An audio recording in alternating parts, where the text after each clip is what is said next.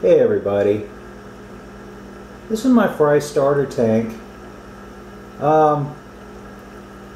As promised, I did a water change into 112 and in the process caught this fry, which is at least several weeks old, maybe over a month. As I was draining the water from the fry starter tank, I did notice one fry. So I did get one fry from the last water change from the 75, and I've seen several other tiny fry. I'm not sure I can catch them on camera here, but there are a few in that corner. Bad news is I did notice one tiny fry that expired shortly after I did the water change, so I'm hoping that wasn't the one that was in there originally. That large water change killed it. But in the process of catching these critters with a gravel vac, some of them are about to expire, but most of them make it.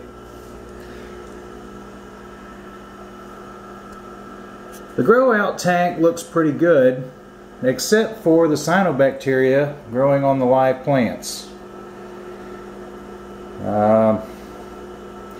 I can get it off with a toothbrush, but I'm afraid I'll damage the leaves. And I understand there are chemicals that you can add to the water to kill the cyanobacteria, but I really hate to add chemicals to a tank, having had some bad experience with that in the past. But these approximately 7 or 8 grow out fry, which I don't see at the moment, are eating well and seem to be happier in a 10-gallon than they were in a 2-gallon. And here's a quick look at the 75. These juvenile fry are doing quite well. I haven't seen the bumblebee catfish come out and eat for a few days. I'm not sure if he's getting the food or these juveniles actually do get in that vase at 4 a.m. when I attempt to feed the bumblebee catfish. I